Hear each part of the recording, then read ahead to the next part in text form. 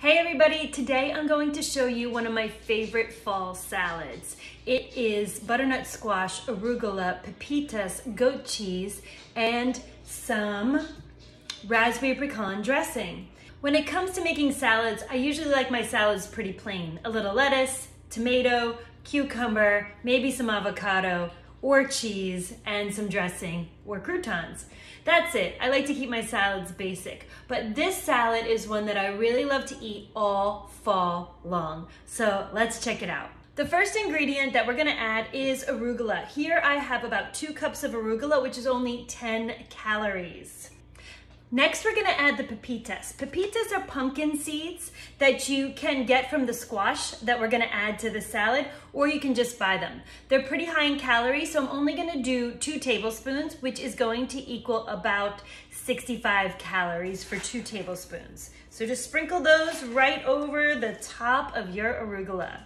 Next, we're gonna add about 2 tablespoons of goat cheese, which adds up to be about 40 calories. Next, what makes this a fall salad is the butternut squash. So what you're gonna do is you're gonna cut your butternut squash in half.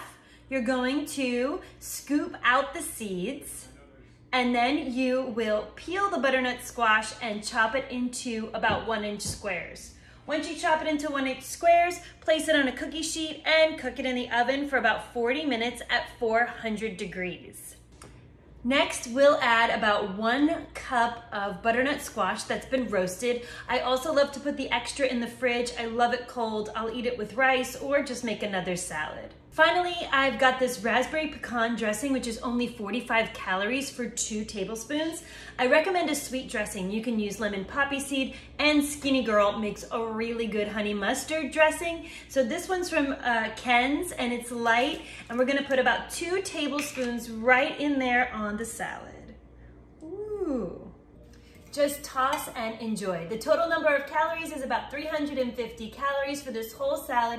I also added a tablespoon of olive oil, which I used during cooking of the squash. So I hope you enjoy this yummy, delicious salad.